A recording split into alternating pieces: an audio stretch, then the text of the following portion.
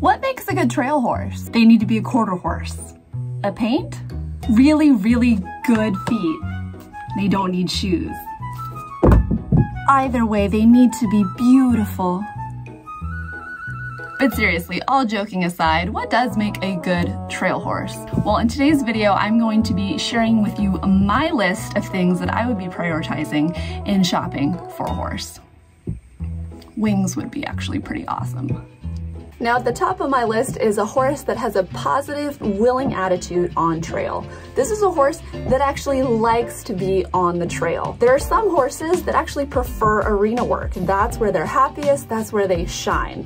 And then there are some horses that actually are much happier campers when they're out hitting the trails.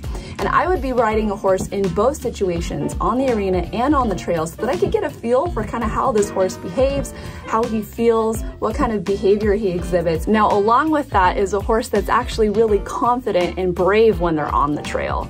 Being on trail is tough for horses. There's a lot of different obstacles, there's a lot of newness in different environments, and it requires the type of horse that has some confidence to be able to handle the trail well. Now, of course, a big part of this equation too is my confidence, and I would say the less confident that I am, or the more inexperienced I am, the more confident and brave I'm gonna need my horse to be.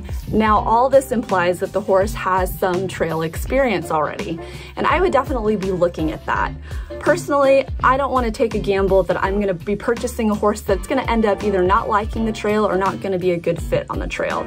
In particular, I would be prioritizing a horse that has experience with the obstacles that I'm going to encounter on the trails in my area. Now, here in the Silicon Valley, we have a lot of cyclists, we have off-leash dogs, we have bridges, we have water crossings, we have a ton of deer that just jump out of nowhere. Experience with traffic would be a huge plus, as well as a horse that is not too freaked out by plastic bags or things that kind of wave around. By the way, if you're enjoying this video so far, please give it a thumbs up. Now, some for sale ads will say that a horse is not spooky, which is great. I definitely don't want a super spooky horse on the trail.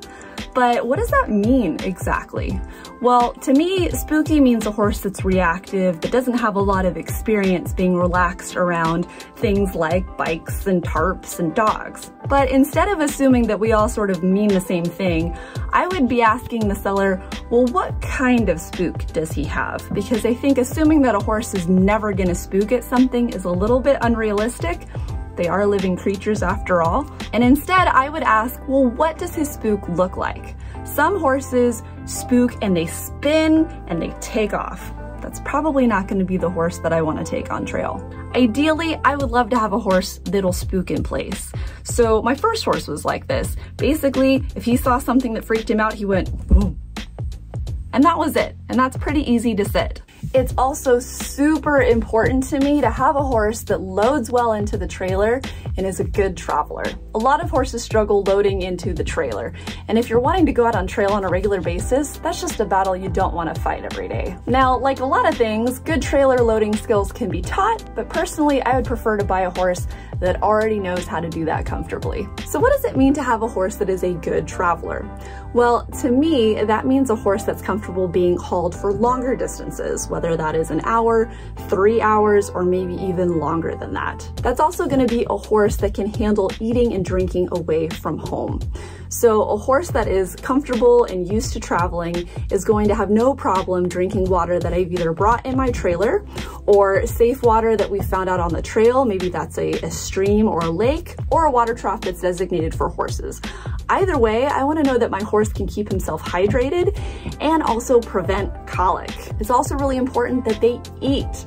So again, because I go horse camping and I like to go for longer trail rides, for my horse to stay healthy and to keep his electrolytes up, it's going to be super important that he's willing to eat. I'm also going to be looking for a horse that is willing to ride out alone, as well as ride comfortably in groups. I am someone that does a fair amount of riding socially with friends, but I also do a good amount of trail riding by myself.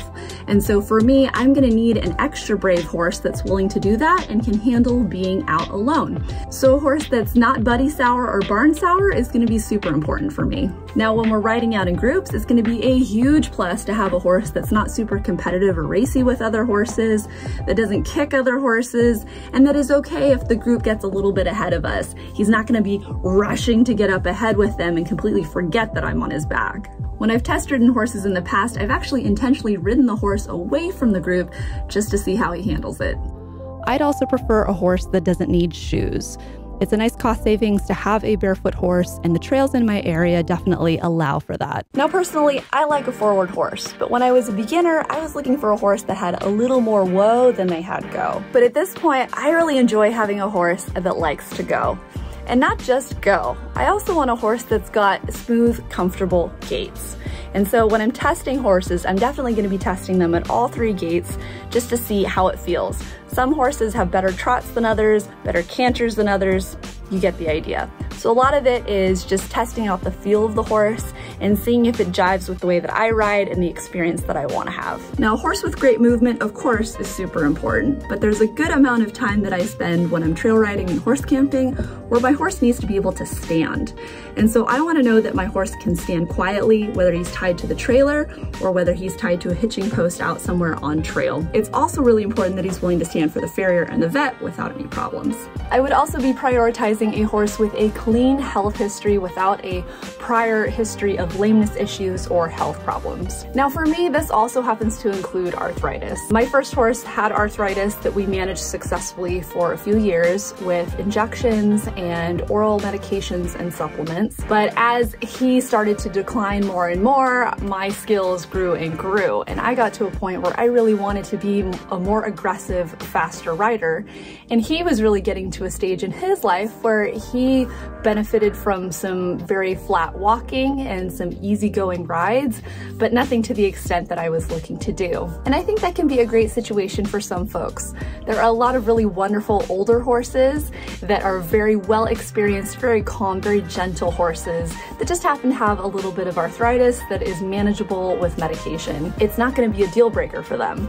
But in my case, I have to be extremely selective about the horses I have in my life because of my finances, and I'm looking to do a lot more aggressive riding than what a horse with arthritis would allow. So some other bonus things that I would be looking for is a horse that's an easy keeper, saves money, it allows you to keep that horse in pasture, and you don't have to worry about keeping weight on them all the time. I would also be potentially looking for a horse that's relatively easy to fit for a saddle. I've watched some folks go through some serious struggles because their horse has really unusual conformation, and trying to find a saddle has been kind of a nightmare for them. And I also think it would be nice to have a horse that has a darker muzzle. Fame's pink on his face, and so I do have to put sunscreen on him on a regular basis to prevent him from getting sunburns and decrease his risk for skin cancer. Now, you might have noticed that up to this point I have been using the word he, which begs the question, well, mare or gelding? I personally don't have a preference either way. I have only ever owned geldings, but I have friends who ride mares who love their mares, and I have talked to a number of people who are very devoted to their mares. So for me, it really comes down to just the individual horse.